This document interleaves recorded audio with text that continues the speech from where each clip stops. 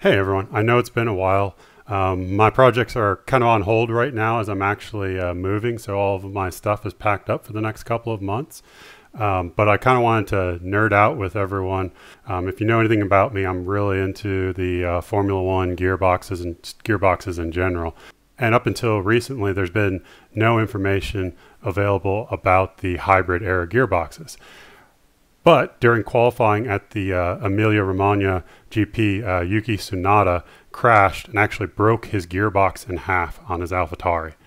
And Nicholas F1 managed to snap 3 pictures of the actual insides of the gearbox hanging out, showed a lot of detail about how these gearboxes are constructed if you actually know what you're looking for. So I wanted to kind of go through that and analyze some of what I've learned and kind of get your feedback and thoughts and theories on these gearboxes as well.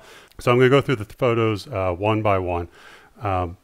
First up, which is really interesting to me, is that the gearbox does have a very large main shaft. So actually I'll go ahead and label this. So this is going to be your main shaft, and this shaft down here will be your lay shaft. The reason I can tell that is because I can actually see the hub collar here. So what this means is this large diameter of main shaft is that there is some sort of clutching mechanism inside the main shaft itself, which is extremely important. Everything I've heard about the current era of hybrid F1 gearboxes is that they can actually select 2 gears at once. And I've seen numerous patents from X-Track and some of the other producers of these motorsports gearboxes that show some of these different types of clutching mechanisms. So when you're shifting, essentially what will happen is if this is first gear, which it actually appears it might be, well, this would actually be third gear, but we'll pretend it's second gear. What would happen is you could actually select both first and second at the same time. And what would happen is essentially the one-way clutch on first gear would disengage and the second gear clutch would engage, so that there's no lapse except for maybe a tenth of a turn in the gear itself. So there's absolutely no torque drop, because in a typical gearbox what you're going to have is essentially your torque line is going to be like this: shift, shift, shift, and then go out like that. But in a seamless gearbox, you're going to basically have this. You might have a little like that between shifts. You might be able to save a few milliseconds per shift going from the previous generation to the latest generation of the hybrid era seamless gearboxes, which, on some tracks that have, say, almost 100 shifts, that's a significant amount of lap time that you're saving. So, and what's interesting is, I'll go into this later, it does appear this generation of gearboxes actually does have sliders or dog clutches, which is something that I'm a little surprised to see. So we'll go ahead and go to the next picture here. Okay, so this is probably the most significant picture of all the 3 pictures from being able to show the actual details of the gearbox. So this little piece here is going to feed oil down the main shaft itself, and there are oil holes in the main shaft that feed all of the roller bearings. This first gear that you actually see here on the hub is going to be your reverse gear.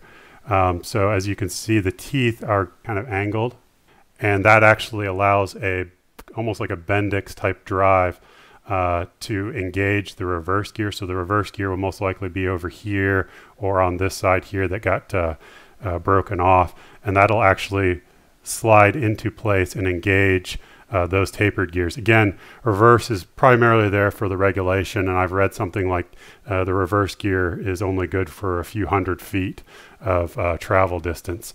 So these little squares you see here on the reverse gear itself, those are going to be for some sort of magnetic sensor that's going to actually sense the position of the gears, so that the gearbox can sense RPM, as well as, from what I'm understanding about the current generation, even the previous generation, was that the gearbox could actually shift so fast and so perfectly that it actually could shift in the gaps between the dog teeth themselves. The other things that are interesting in this picture, we've got this oil tube again that's going to feed oil, or it's got some sort of other structure. So again, I can see just here, I'm thinking this little point here, and you can kind of see it running along the backside of the gear is going to be the actual slider or the dog clutch itself. So again, that lends well to the theory that there's a dog clutch in here. So again, you can see quite a bit of interesting stuff right here as well. So again, this is going to be your lay shaft. This up here will be your main. But what's really interesting, you can see here, is very clearly that there is some sort of slider or dog clutch. Now, what's interesting about this to me is that in 2009, Honda actually had a gearbox that they had designed during the V8 era that was essentially a seamless gearbox like this that actually had a clutch or a strut mechanism that allowed for gear selection, but it was entirely, the entire gear selection was incorporated inside of the main shaft itself. So there were no sliders, there were no shift barrels. It really eliminated a lot of components from the gearbox. And the other cool part about that design that Honda came up with was that these gears, as you can see, there's actually a space between the two gears to allow that slider. That space wouldn't need to be there. So the gearbox could be much shorter, like 110 millimeters is what I was figuring from the pictures that I was looking at. So you're cutting off 60, 70, 80 millimeters of gearbox, which would be significant. So I am curious as to why they went with this particular design. My theory is that there's a couple of things. The hybrid era, the regulations around the number of gearboxes are much more stringent. So I'm curious to if that type of design of gearbox just didn't work out from a durability standpoint, as well as now we have a much larger, KERS and turbos feeding a lot more torque through this gearbox. I mean, the V8 era gearbox had very low torque. I think somewhere actually under 300 pound-feet of torque coming out of that entire engine, even though it was making 700, 800 horsepower. That made it a lot easier on the gearbox for sure. This hybrid era, I believe that they're well over 500-600 pound-feet of torque. So the shift fork is this actual piece here, and it's going to actually extend, and I believe it goes up to this piece here. So you would actually go out here and it would come down something like that. Forgive my terrible drawing here, but this would slide axially along a tube, this tube here, and actually engage the two different gears. I am curious to know whether or not on the opposite side of all of this, if there's an actual shift drum itself. So the shift drum, and I'll show a picture here in the video of what a shift drum is actually just a drum that rotates and actually moves a pin that actually moves these shift forks axially. I'm curious, one, whether or not this actually has a single shift drum, which most likely it would have, because there's no need for two shift drums in this particular case. So I'm kind of curious. When I did the math, and there's 8 gears, and I actually went through and did a little state diagram for each gear as to how many states it would have to have with that one-way clutch in there, because there essentially has to be, every gear has to be selected 3 times. So you shift into, say, second gear while first gear is engaged, then you shift into second gear just by itself, and then you shift into second gear with third gear engaged. So there's 3 states, but they do overlap with the previous gears. So what comes out to is basically, from what I can tell, it's going to be 14 actual states that this gearbox has to go through for the shift forks themselves. So 14 states on a single shift drum is a very large shift drum in diameter, or it's very steep ramp angles on the shift drum. And that kind of leads me to believe that there is either, one, a very large shift drum. So you've got one, the large shift drum theory. And I'm curious for everyone's feedback on this.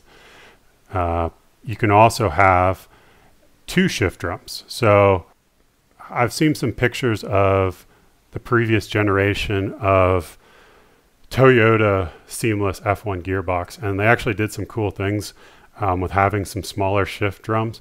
And so each of these shift drums, when you have two of them, I think it comes out to 9 states you have to have per shift drum. They actually integrated the shift drum itself into the shift fork tube. So it was actually inside of the shift fork tube, and they could actually, they had a little slot that the pin would slide up and down on the shift fork tube. So it could be a very compact design with two shift fork tubes essentially side by side. Alternatively, you could have two shift drums external to these tubes, but you're starting to get into a pretty large gearbox, which was part of the issue with the like the previous generation X-Track gearbox that my first F1 gearbox model was of. It just was not ideal from a packaging standpoint. So the last one is that they actually have hydraulic actuators on each fork. So that means that each of these shift forks up here are independently controlled by a hydraulic. And this is actually very similar to what you would see in the Porsche PDK gearbox. There's actually a little hydraulic cylinder for each shift fork. And they actually end up having, in their particular case, in Porsche's case, they have a individual tube for each one of the shift forks. But there's different means that we could theorize that you could have a lower number of those tubes. So again, I'm super curious what everyone thinks about this, because this is kind of the real key to how this whole gearbox works. I think I have enough information about the main shaft itself to be able to design a model of it, or picking one of the mechanisms that I know is out there. I'd love to know kind of what everyone's theory is on how this actually works. Because again, I want to build a working model of this, and I'm really close, to being able to kind of pull together all the notes and paperwork for being able to do one. But there's, like I said, there's some big outstanding theories. I'm just so excited that, we're able to see this much of the gearbox. I mean, that tells you that, it's been, 7 years of the hybrid era, and over 7 years, this is the first time that there's any photos available of anything inside these gearboxes. So it's pretty cool to see, and I think it's going to make a really cool model. So again, hopefully in another month or two, I'll be able to be set up again in my new place and kind of resume my old projects. But, I think I've got a lot of other cool projects that I'm going to have kicking off here soon too. So thanks everyone, and stay safe out there.